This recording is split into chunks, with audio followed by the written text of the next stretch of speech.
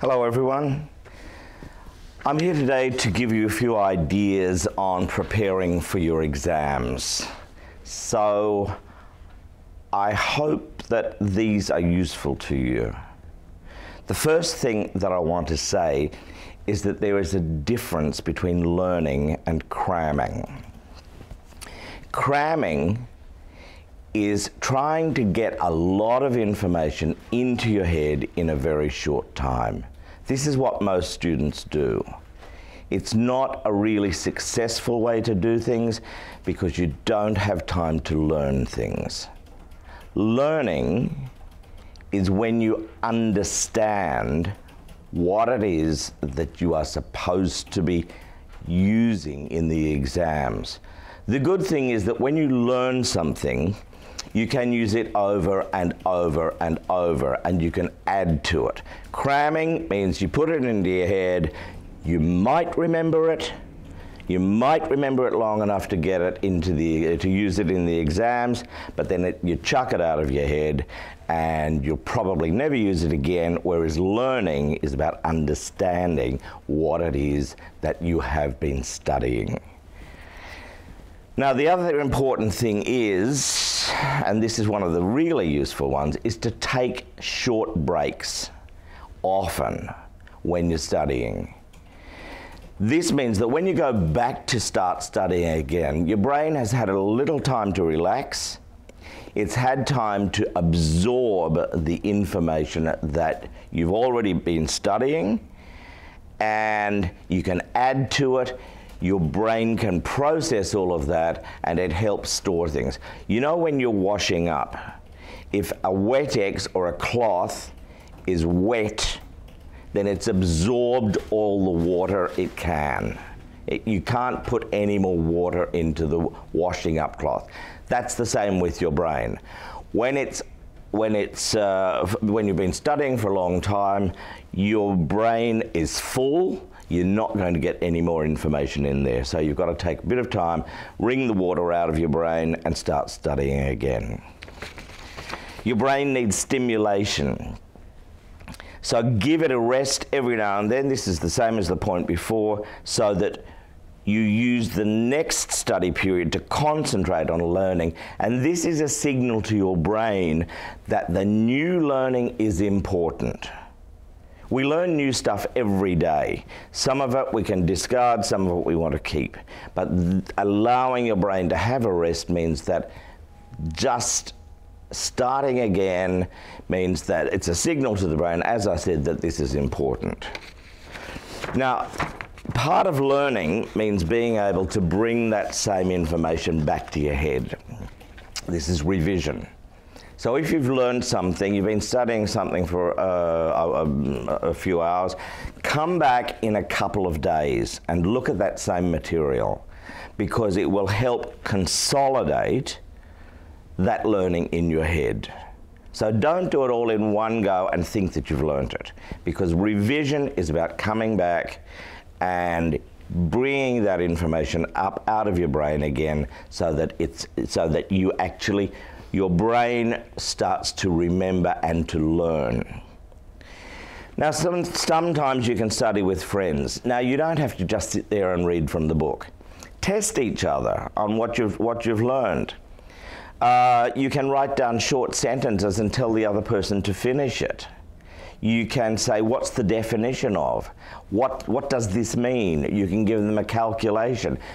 Do this so that they are testing each other, because while you are testing them, you're also consolidating the material that you are teaching them, that you've been taught. One of the things that I do as a learning advisor is I don't know everything that you students come to me with, but because I have to learn that to help you, I'm actually learning that material as well. And because I see student after student, I can bring that same information back, and I'm actually learning that material. Now, this is something interesting that I hadn't thought of. I read this in something online. But I actually do this unconsciously, and that is associate the information with the place where you study it. Now, for example, if you study a certain part of your topic in the classroom, look around the classroom and see what things there are that you can use to stimulate your brain to recall that information. If you do that same, you study the same information in the coffee shop, try to associate that information with the coffee shop.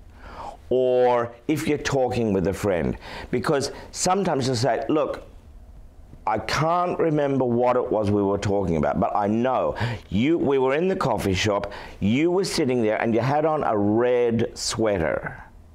Yeah. Oh, I remember. So it's using physical things in your environment to stimulate the memory. So if you can associate, study in different places so that you can associate the environment with the information that you're trying to absorb. Okay, sleep. I'll come to that in a minute because it's a really important part of studying.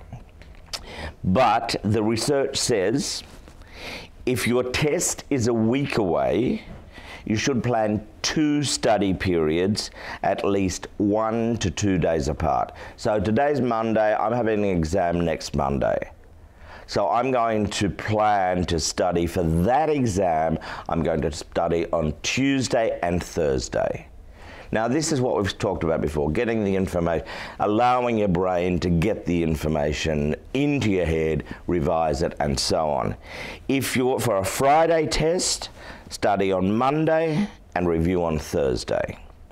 If your test is a month away, begin studying in 1-week intervals. So your test is a month away, study in the first week, the second week, the third week, and then in the 4th week, you do a couple of times study that week. You have to plan your study because you're trying to fit in your life with everything else.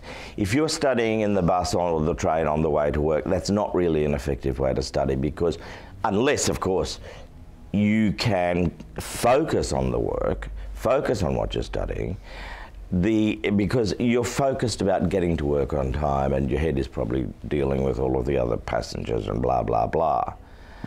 But choose it so that you've got time and give yourself 45 minutes. Sit down for 45 minutes, have a break. 45 minutes, have a break. Don't do more than 3 hours in one go.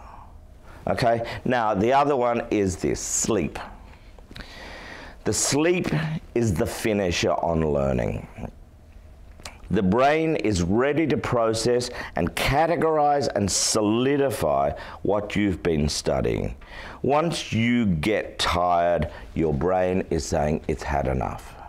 It is simply not going to do any more. So if your brain is tired, go have a sleep.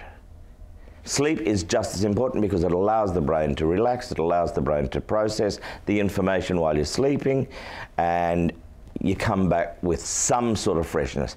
In fact, when I'm doing an exam, if it's a choice between sleeping and studying, and I'm tired, I will sleep. Because your brain will not take in any more information once you're tired. At least when you sleep, you can wake up refreshed and ready to do the exam. All right, now, I hope that you can use some of those tips. I like to say study hard, but in fact it's study smart. I wish you heaps and heaps of success for your exams, and I'll be around. You've got my email address and you've got my telephone number, and I won't be sleeping until the exams are finished because I'm here for you guys, so you can contact me anytime at all. If you need someone just to talk over your nervousness, talk over any of the subjects, you need a tutor for the last few days, just get in touch with me, and may the force be with you.